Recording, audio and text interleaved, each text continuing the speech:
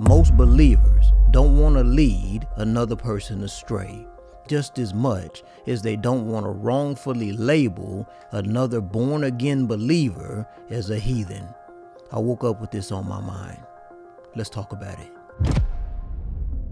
We gotta be patient with each other, not jump into conclusions about people's salvation, because the false teacher shares many of the same characteristics as the born-again believer that holds an improper understanding or teaching of Scripture. They heard a message from the pulpit or elsewhere, and they're repeating that message on the merit of the understanding of the one who taught them the message. So they get the message and repeat it to others, who then repeat it to others, and before you know it, you have a whole institution full of improper doctrine that you think is accurate because you didn't confirm the teachings for yourself in the Bible.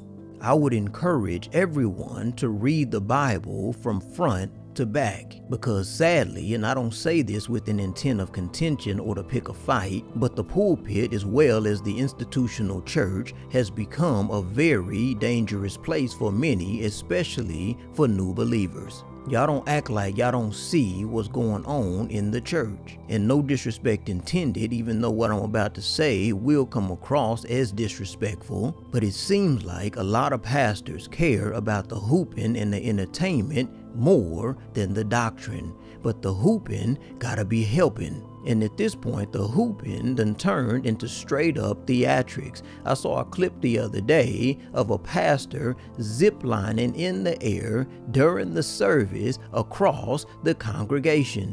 Get off that zip line and teach the Word of God. I don't know whose idea it was to make the pastor of the church turn into Iron Man, or better yet, Iron Preacher, but so many people don't even know what the gospel is, and they got Pastor Deacon Smith Jones flying across the ceiling. And not to mention, it looked like he got stuck up there and was spinning around in circles, and examples like this are running rampant in the church today. So don't act like you don't see what's going on. And I don't know what many of them teach. That's not my point. I just see people kicking the Bible across the stage, pouring barbecue sauce on the Bible, and I'm like, what in the world is going on over there? I get it, we're all human. We all make mistakes. We've all been tossed to and fro and carried about with every wind of doctrine at some point in our Christian life. But how many 10% tithes have you given with the understanding that it was mandatory, only to find out that you're supposed to give freely from your heart without compulsion?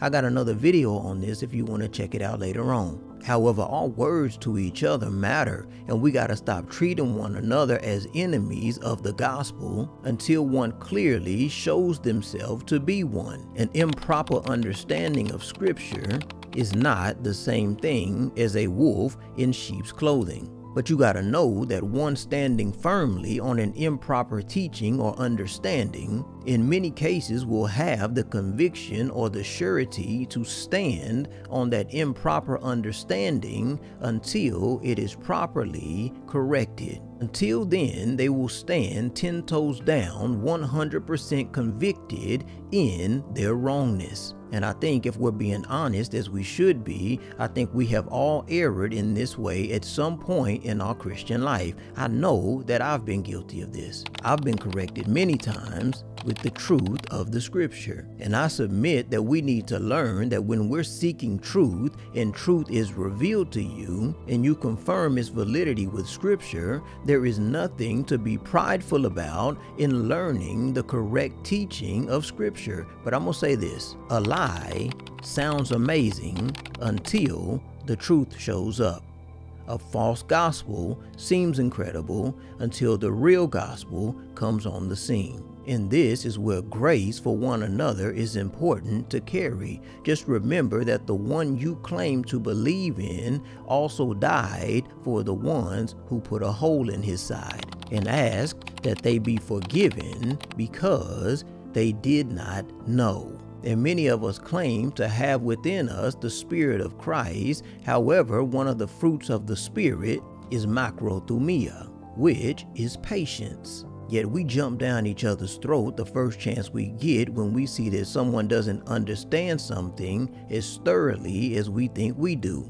Where is macrothumia when you are dealing with others? Like we see the sins of another person or another believer, and we're quick to proclaim to them that we got to keep God's commandments. If you love the Lord, you will keep his commands. Not understanding ourselves that we're just repeating what we've been taught and don't really even understand what that means or how it applies to the church. I got another video specifically on this, so check that out later if you can as well. Anyway, so we parrot to them in our ignorance, you better keep them commandments or you're gonna find yourself burning up in a hot lake somewhere near the Chattahoochee River, knowing good and heck well we ourselves can't perfectly keep not one of the commandments, let alone keep 10 of the commandments written on tablets of stone, and certainly we can't keep 613 commandments. But for some reason we think God is going to give us an A for effort for trying, even though we know without a shadow of a doubt that we're not even close to being more righteous than the Pharisees, and that we could never inherit the kingdom of heaven on our own filthy rags righteousness. You just sinned last night, holy roller. You just sinned again this morning, big dog. Yet you find yourself in the esteemed position of somehow being privileged to direct someone else to focus on their sins while you get to focus on the Savior. And I don't know about you, but no, that don't even sound right to me. So we gotta be patient with each other, my brothers and my sisters, because there is none good but God. Let the Holy Spirit do his job and convict those of the world of their sin and need for a Savior, and also to bring the believer into all truth. Let us then spread the good news, the gospel of the one who died for our sins according to the scriptures, was buried, and rose again on the third day according to the scriptures for our justification. The good news of Yeshua HaMashiach, Jesus Christ, who saves from God's wrath all those who believe on him according to his grace. Anyway, I hope that this message helps someone. Shalom.